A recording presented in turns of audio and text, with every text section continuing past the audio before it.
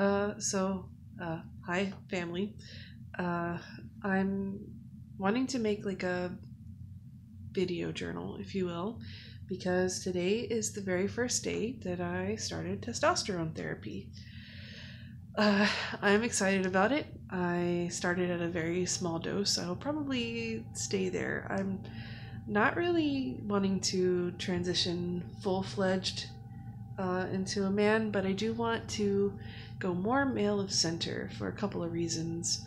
One, to feel good about myself. I have been making steps to dress and feel the way that I want to look in the mirror and really like what I see. And so far, so good, but there's some things I'd like to change. The other is safety.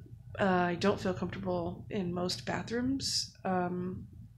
If I'm in the men's restroom, I don't talk. And if I'm in the women's restroom, I definitely talk. Uh, and I want to just exclusively just use the men's restroom. I don't want to keep saying hi to everyone who comes out of a stall so that they don't think I'm there to jump on them, you know. Uh, I also really fucking hate being in public and hearing, what can I do for you, sir? And then I open my mouth to speak and, seeing embarrassment or, oh, I'm sorry, as if like I wasn't intentionally trying to look, more masculine, or hostility and anger is the worst. I just want to, be more ambiguous, maybe pass a little better. I so making this video to say hi, and I'm gonna be making more. This is day one. I'm gonna take my next injection in 2 weeks. Um, Maybe in a month I should sound like a teenage boy. I'm definitely going through a second puberty. That's a thing. I'll probably get acne, might have some mood swings. I'll even out though.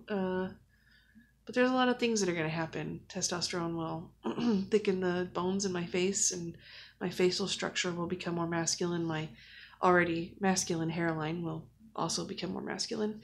I could also become bald, which is kind of scary for me. I really love my hair. I just have to focus on Jared and Josh have full heads of hair. I should be fine, right? Hopefully.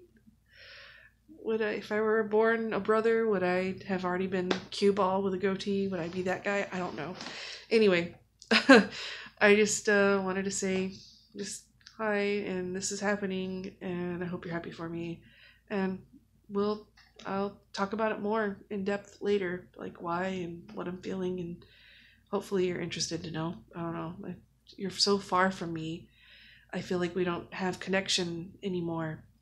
And this is the best I can do to keep you involved in my life, because this is really huge. It's a really huge step.